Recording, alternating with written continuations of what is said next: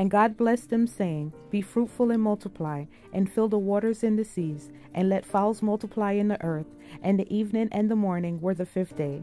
And God said, Let the earth bring forth the living creature after his kind, cattle and creeping thing, and beasts of the earth after his kind. And it was so.